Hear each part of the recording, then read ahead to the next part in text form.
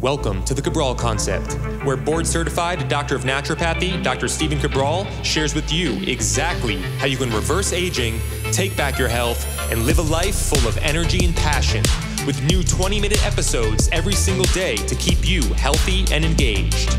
Now, here's your host, Dr. Stephen Cabral.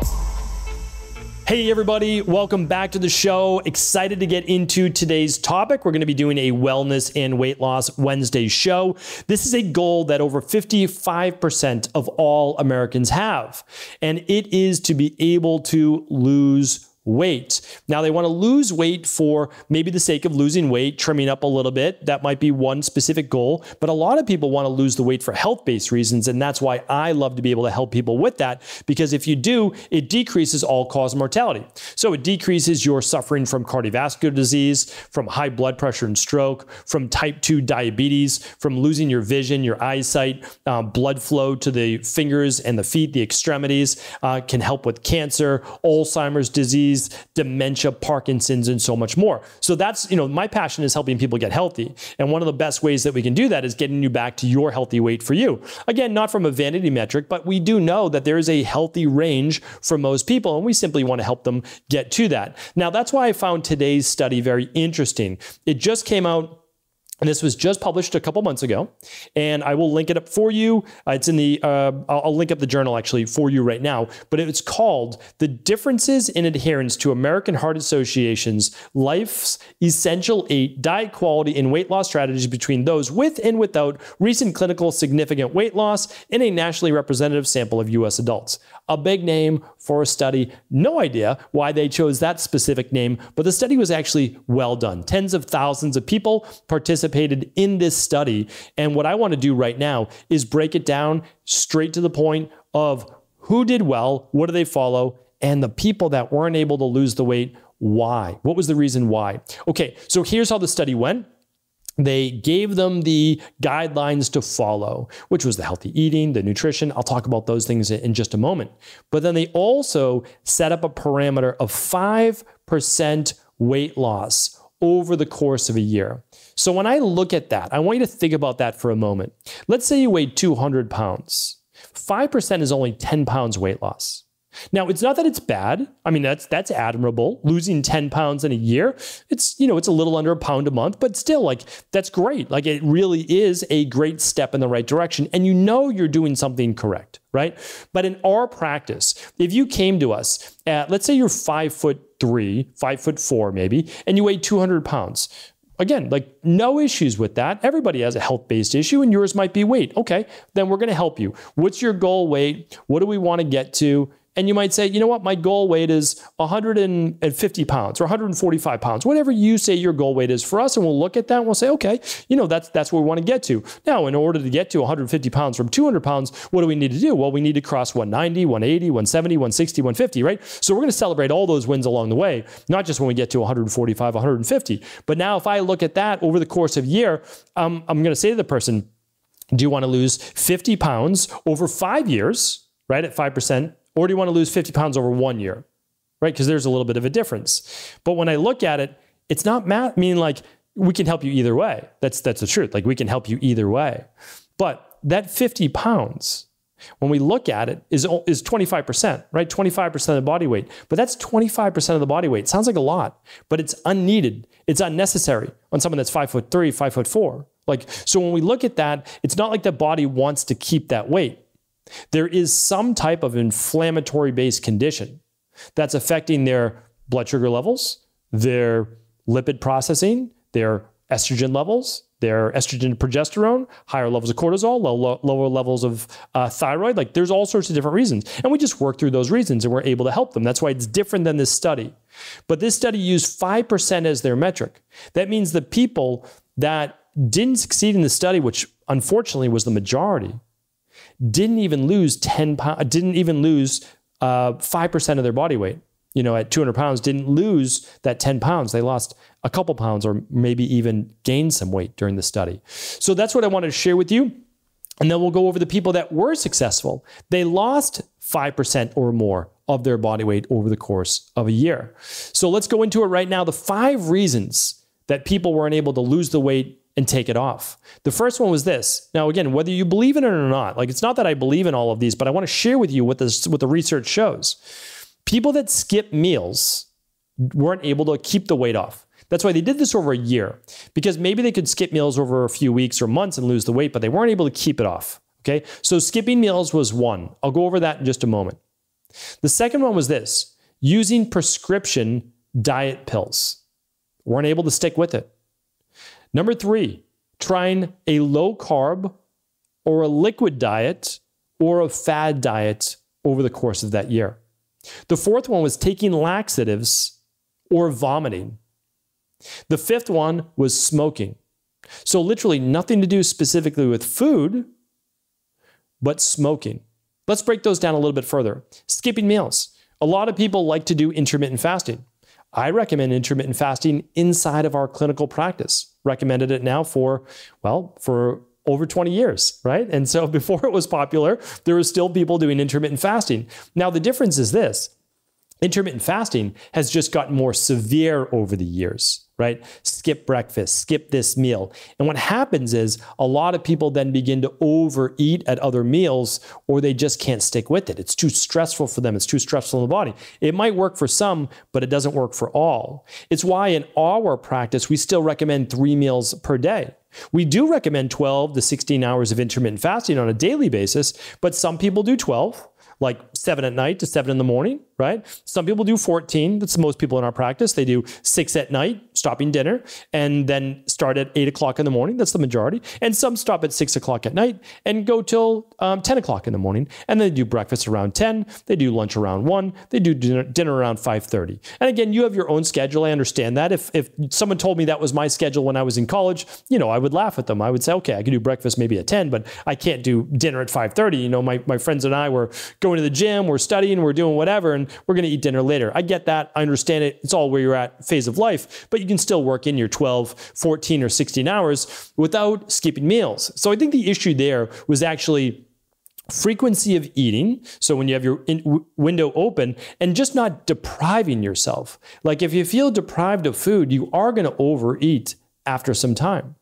The second one, using prescription diet pills. Well, that's something that I can't ever recommend. I can recommend certain nutritional supplements that help boost metabolism, no doubt about it, but I don't recommend, then those aren't going to make you lose like the Ozempics, those things, like a lot of weight, right? I'm not saying that at all. They're going to give you an extra edge as a thermogenic, help with natural blood sugar regulation, etc.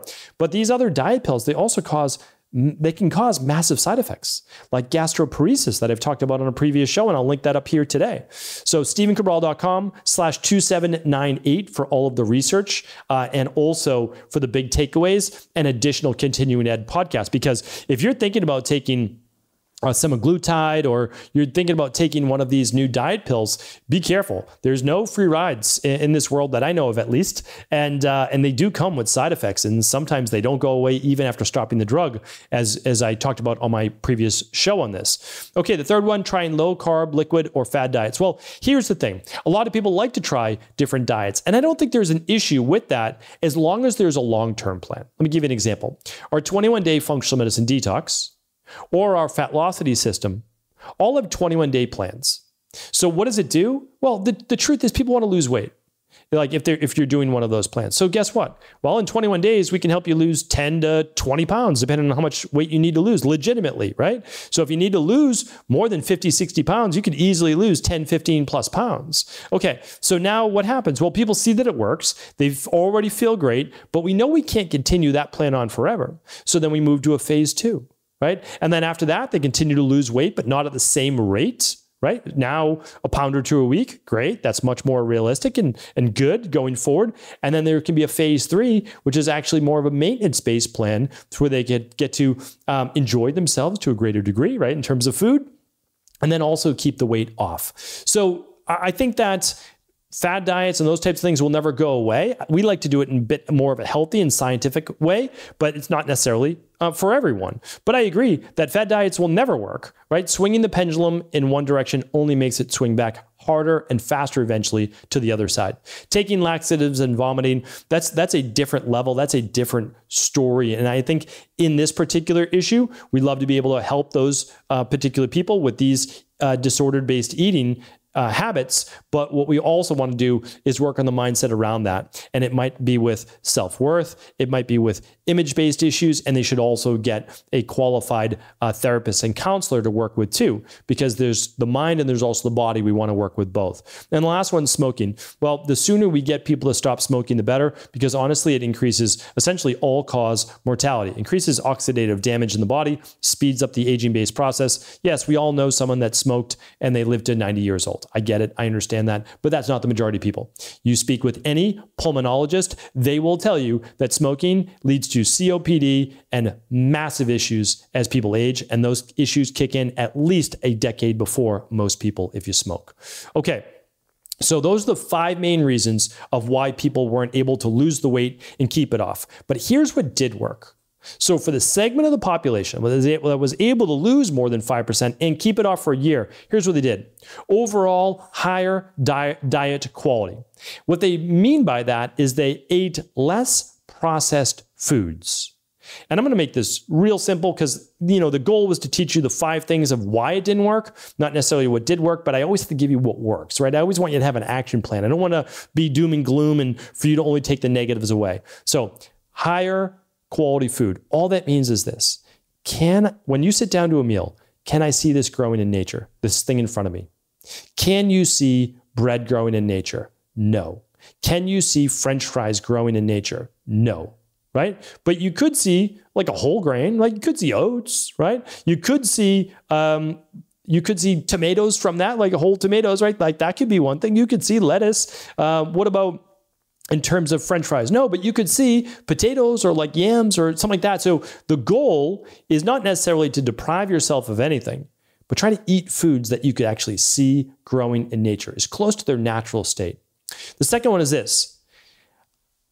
Closer to the ideal protein intake with less refined grains, which I just spoke about, less flours, or added sugars. So I did a podcast a week or 2 ago about the number one thing that increases your waistline. And I want to link that up for you here today. Again, that will be at stevencabral.com/2798.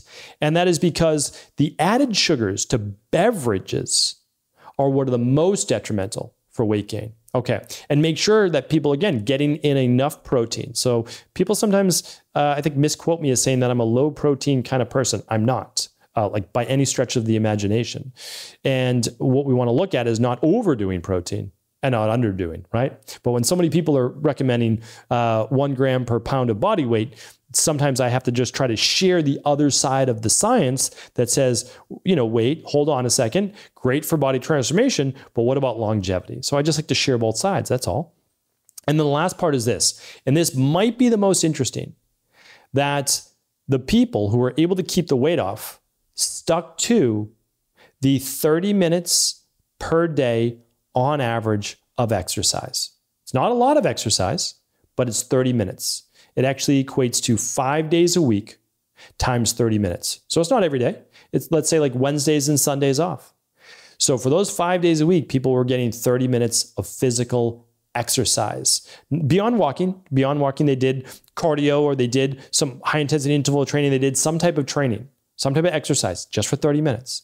And because of that, their body was now better able to do what? Balance blood sugar, very important, to be able to utilize that protein, to be able to balance, I would say, even arterial-based inflammation and a lot of the other factors that they looked for over this. So one of the reasons why I like to bring this study to you is that it looked for consistency over time.